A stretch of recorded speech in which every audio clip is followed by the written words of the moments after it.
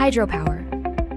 Hydropower, or hydroelectricity, refers to the conversion of energy from flowing water into electricity. It is considered a renewable energy source because the water cycle is constantly renewed by the sun.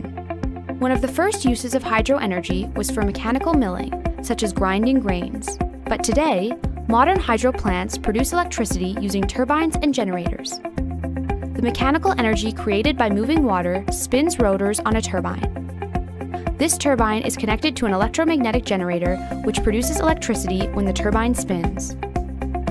There are two main types of hydroelectricity production: dams and run-of-river.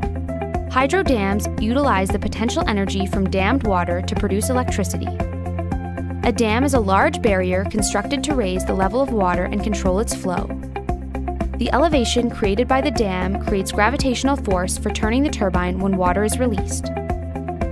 The second form of hydroelectricity production is run-of-river hydro. Run-of-river still uses turbines and generators, but relies on natural water flow rates of rivers, diverting just a portion of the water through turbines.